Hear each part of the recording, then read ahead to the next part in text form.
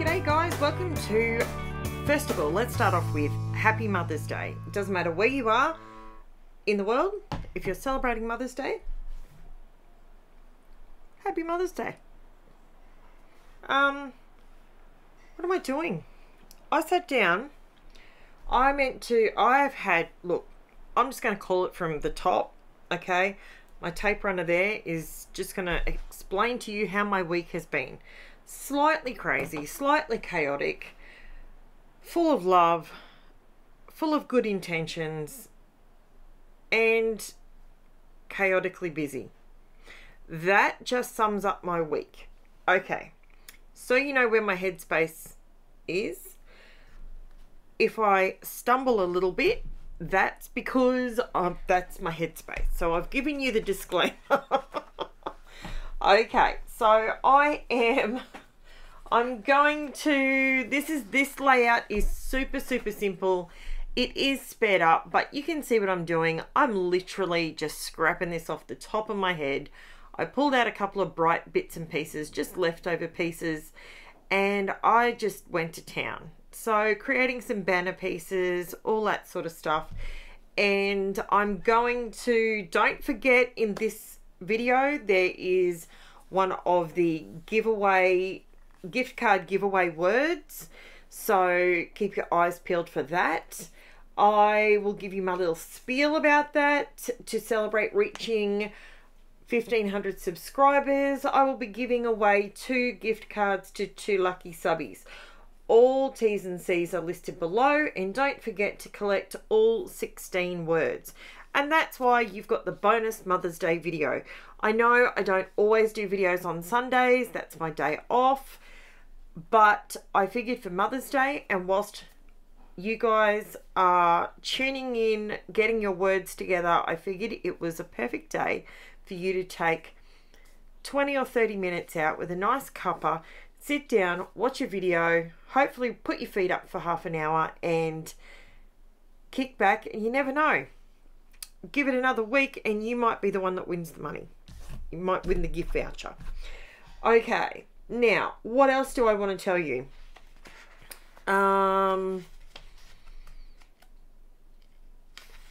Gift card. I think that was it, wasn't it? It was just the gift card. I told you it's been a crazy week. I'm trying to remember because I've been doing design team layouts and I've been trying to get my spiel right for all different videos, and I've started writing little bits. As you've probably noticed, I'm saying the same thing over and over. It's because I've got it written down. That's why I'm repeating it in each video.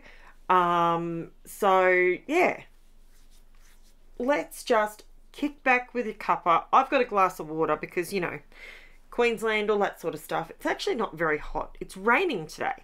Raining. Can you believe that? Mother's Day and it's rainy. I don't mind because you know what? I'm a homebody. I'm a crafter. I love just being at home in my own zone. So, and if I'm at home and it's raining and my kids are all stuck at home with me, that makes me a happy mum. So write in the comments below. So you know how I said to you to write me a comment, leave me a comment, all that sort of bizzo. Let me know, what'd you get for Mother's Day? Was it what you wanted? Was it what you expected? I know we all say that we love everything from our children and significant fur babies, etc. But sometimes, let's just be honest. Let's just have an honest conversation. Sometimes it's disappointing. Sometimes you sit back and go, like, I'll be completely honest. I spend so much money on my craft stuff and my scrapbooking stuff that I have absolute zero expectation of gifts on special days.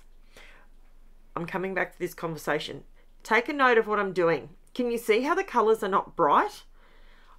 I stuffed up. You know how I say to you, I leave in the good, the bad, and the ugly? Here it is.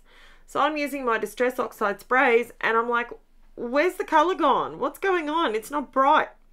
I didn't put gesso on the page, and it is not, and it's about here after I put some more on there that I realized, hang on a minute, I didn't put gesso down. So with the Distress Oxide sprays, I'm going to let you know that if you don't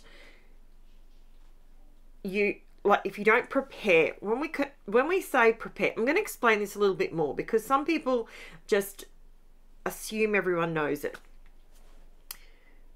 To prepare your cardstock, we use a product, quite often we use a product called GESSO. GESSO comes, you can get it in so many different brands. You can get Liquitex, you can get FINNABAIR, Art Basics, you can get Montmart, you can get, they've all escaped me. There's a stack of different types of gesso. Now, why gesso? Can you see what's happening now with I'm literally able to add a little bit of water because, and see how the color's staying really bright? That's Twisted Citron, by the way. The reason why is because it's sitting on top of the cardstock. It's not sinking into the cardstock. So, one, you get a much slower dry time. So you're able to add a bit of liquid, you might add some more ink, you might add a different ink, you might want to move around with a paintbrush, you might want to use an air blowing tool, you might want to pull out a makeup sponge like I just did and create some shapes. You know, you can do all of that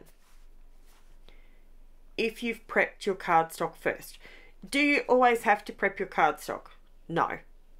I don't always prep my cardstock, and that's on the days where I go, I'll expect the result that I get, and in the wise words of Tim Holtz, you get what you get and you don't chuck a fit. That's what I do. If I don't put, now what I'm putting on here right now, you've seen me use this twice this week, which is like a miracle.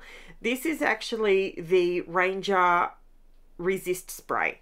Okay, it's a distress product and it's the Resist Spray. You can use it in the atomizer. You can spray it. Wherever you put, huge disclaimer, imagine that this is now, what I'm saying is in lights. Wherever this product lands, it will be forever. You cannot get it off, okay? It becomes resist for a reason. It will resist any kind of process you throw at it to get it off there. You just won't, okay? Phones and iPads, I will be honest with you, not my laptop, because I learnt, but I can tell you now, there is a few specks of that stuff and it's not coming off for anybody. So wherever you put it, did you notice I had that little puddle next to me? It was on plastic, because that way I can just peel it off and throw it in the bin and it's done. When I use products like that, I try not to wash them down the drain or try and rinse them, because I don't know what that's going to do long term. So yeah, I don't do that. Now, I know my color choices here are a little bit wacko jacko, okay? But stick with me. All I'm using is a makeup sponge. I'm just creating sort of rectangular, sort of blotty bits. Now, the reason I just put those splats on there is because I got overspray on it. When I sprayed it on my plastic, I got a bit of overspray and, oh, what are you going to do? This was just an easy layout for me. This was just another one that I sat down. I actually came into my crafty space today at about, I think it was about 4 o'clock. It's currently 9 o'clock and this layout came together super quick, and I absolutely love how it turns out in the end. I know, festive berries on top of Twisted Citron. Are you thinking to yourself, Karen, you've lost your marbles, woman? Wait till the end. Because I've got those other colours and I've tied 3 colours in. Remember how I always say to you guys to see the other side? I didn't throw the cardstock out, I just flipped it over. So see this side of it, see how it's really dull? That's because that side of the cardstock is not prepped. If you had have used, see, I'm flipping cardstock left, right and centre today, aren't I? So basically, if you had have used, you can buy prepped. Now, that's going to be untrue. I don't know that it's prepped for water and mixed media. But Vicky BOUTIN has got a paper line, and you can get black and you can get white, and it's called Vicky BOUTIN's Foundations paper. That cardstock is designed for mixed media. Now you can do what I did on my like with all my sprays. You can do that without putting gesso on the page. So if you're someone that just wants to have a little dabble in it and you want to get results similar to mine, but you don't want to outlet, because gesso is not cheap. Like gesso is about, I think it's about 15-20 bucks for a bottle. It goes forever. Okay, it really does. I've got a bottle. I do have to get another one, but I'm down to probably my last quarter of my bottle, and I've had this bottle of clear gesso. Well, you know how much I scrap, right? So I do at least 6 layouts a week, and most of those have some sort of mixed media on them, and I've had that bottle of gesso for a couple of years. So I mean, it's getting to the end now, but I do need to get another one. If you're watching this, Cass, I will be placing an order for some more FINNABAIR Art Basics gesso because I need some.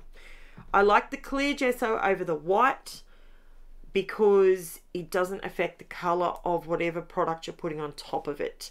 What I have noticed, and this is in my experience, if I use white gesso, it zaps the intensity of the distressed products that I'm putting on top.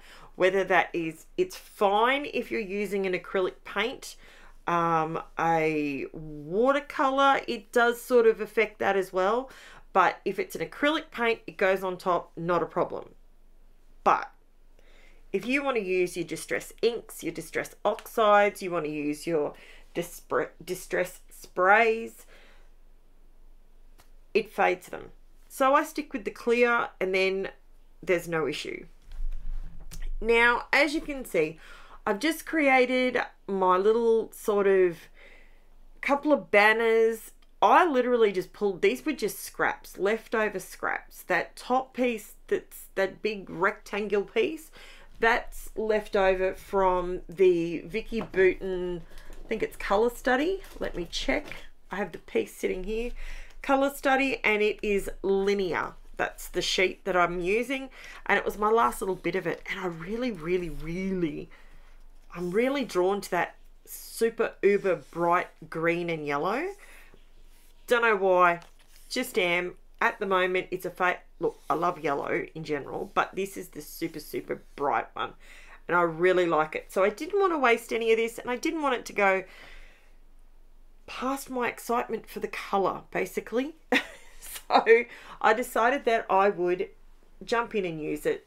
I then mixed some of the Craft Consortium 6x6 over the Rainbow collection. Remember we did the that's the paper pad that we used for the free classes. So anyone that used the classes, they're the sheets out of that paper pad. If you want to duplicate this look at all, they're the ones that I've used. I just grabbed some and thought, you know, Jen's got a pink shirt on, so that will allow me to bring in some of the pinks. This is my little mini teeny tiny stapler. It's not a Tim Holtz one, it's a cheapo from, I think I got that from Officeworks. And the little tiny staples, they are number 10 staples, so they're smaller, they're the same size you put in a Tim Holtz. Look at me. See, I just can't do stickers anymore. Did you see that? I tried. Look, it wasn't a great try. I didn't really overly try to do it, but I'm just not one to do that anymore. But, okay, now here's something. Now you want a testament for a product, a quality product that hands down, Simple Stories. If you're listening, you guys are absolutely amazing. Your product is beyond words. I don't have words. It is unbelievable. As you can see, I am just using the ice block stick that comes in the, or what do you call it in America, a popsicle stick. We just call it a wooden stick, ice block stick, whatever you want to call it. Paddle pop stick. I'm using that. I'm putting this down. Can you see what I'm doing? I'm literally putting down Simple Stories, Simple Vintage Life in Bloom rub-ons directly on top of, not only is it gessoed, not only does it have Distress Oxide sprays all over it, that I have actually gone to the next step because I've added water to it, as well as I've got the Resist spray on there. Seriously, those rub-ons went down like nobody's business, and they're not going anywhere. That to me is a product worth backing. If you can get a product that will do that. So if you don't, okay, rewind, take a step back. Sorry about that. If you've never used rub-ons before, what are they? They are essentially it's a sticker, but it's not, it's tacky, but it's activated by you rubbing.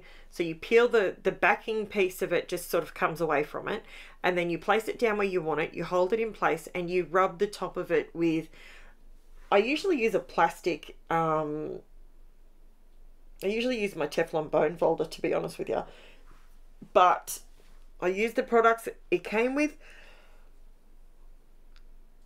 Oh, I'm so sorry, I just yawned, that was so rude. Okay, so to be honest with you, they're not a sticker. They're not something that you can add glue to it. If it's not going to stick, it's not going to stick. It's just is what it is. Rub-ons from yesteryear, they were terrible. It was so hit and miss. It was awful. Simple Stories, their quality of product has come forward so far. It is the products that we had years ago, they just don't even compare. Do not compare whatsoever. These things are amazing because I forgot to glue down my actual photos. Whoops. So I just moved it and saw it move and went, oh, you didn't actually glue the whole centerpiece down, Karen. So now I'm putting it down some bling. So essentially this is my layout. Now what I want to waffle about is these rub-ons. If you want to give them a try, I have bought all of mine through Crazy Craft Obsession. Now, this is not one of their videos, but I'm just letting you know that's where I get mine from. And they literally are absolutely brilliant. I have never found a product that has wowed me as much as what these have. I was never a Simple Stories person. It just wasn't me. It wasn't my jam, right? You guys see how I scrap. I have to sort of find my things, if that makes sense. I don't just look at it takes a lot to get my attention with a product and to retain my attention with a product because it's quality every single time. And I'm telling you, last year was the first time I ever bought a Simple Stories product, and it was the Indigo Garden collection, the vintage Indigo Garden collection, and oh, I absolutely adore it. This collection is off the charts. It is so good. It's up there. I'd probably have to say, if I was gonna give you my top few companies that I really enjoy working with, not when I say working with, they don't pay me, but what I'm saying is, you know, like, these are the things that I really look for in a product. For me to be able to promote it to you guys, I have to be able to look at the quality of product. Do I get a consistent result from what they're trying to get me to? So for instance, a rub-on, okay? If it says it's a rub-on, I need to consistently have it work on all my different mediums for me to be able to say to you, I back that 100%. If you spend your hard-earned dollars, there's your word, by the way. Have a look. There it is. So for me to tell you to purchase the product, I have to know that it's great. And it is fantastic. Absolutely fantastic. So is 49th and Market. So I reckon Simple Stories, 49th and Market. Look, Vicky Boutin, I do buy some of her stuff. I don't buy all of it because I like making my own backgrounds. Who else do I really, really like? Craft Consortium, believe it or not. I quite like their papers. They're not over the top. They're bright, they're vivid, I love that. And what else can I tell you? That's about it. They're probably my top ones, actually. I might do, if you're interested in my top 5 picks, let me know in the comments below. And this is my layout. I did unfortunately forget to press start. The bling that you can see there, that is just cheap from the $2 shop. You know the hexagon glitter that you can buy in the packets? That's what it is. And I just sat there and popped it down. And it's giving me my shimmer and shine and bling with my butterflies. Absolutely love it. Thank you so much for watching, guys. I hope you all have a wonderful Mother's Day. And if you aren't with your mother, or if your mother is no longer with you, we love you and we see you, and I hope you try and have a wonderful day. So we are just about done, and I will have everything listed below. Don't forget, as always, like, subscribe, comment, share my page with everyone else, and I will be back with you and chat to you tomorrow. Bye, guys.